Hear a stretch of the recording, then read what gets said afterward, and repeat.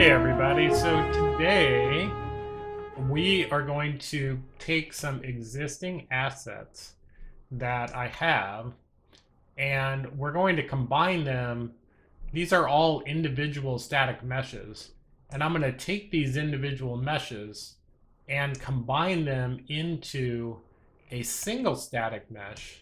So let's get started real quick. So the first thing I'm going to do is highlight all of these static meshes. And by doing that, it will allow me to convert them into a single static mesh. So let me go ahead and do that first. Okay, I believe that covers, let's see, all of those. And there's one more that we have to add, which is this sphere, or this cube. Yeah, this guy. Okay. So then, with all of those selected, what you can do is right-click. You can say Convert Actors to Static Mesh. I'm going to give it a location. So we'll just go to Meshes, and I will call this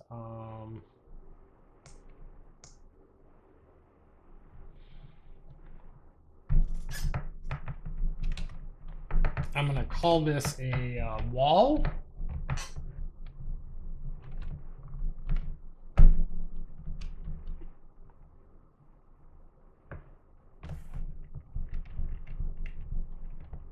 And we'll call it, I don't know, the fort wall. Okay. I'm going to save this. So that exported out our fort wall. And let's go look and see.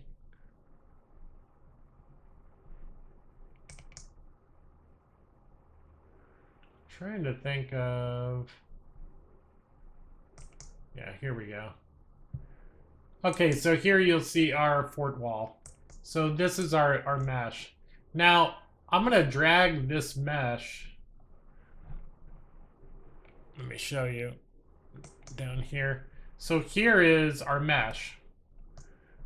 Look at that, and we can see it looks exactly like the mesh that we were just looking at. So if I were to drag this into our environment, right? Let me show you that real quick. So I'm going to take this. Let me switch monitors for you. Okay. I'm going to take the wall. I'm going to click and drag and hold. And I'm going to drop it right into our world here. Okay. So now, here is our new, here was the original model that had all the individual pieces. Now, here is our new static mesh, which combined all of those pieces.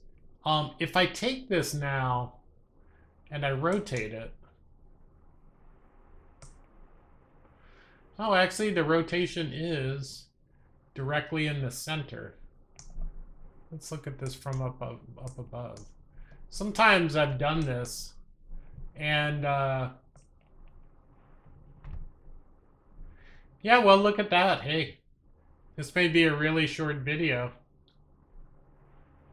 I've done this in the past where the center of rotation is not where you would expect it to be. I hope you enjoyed today's quick tutorial.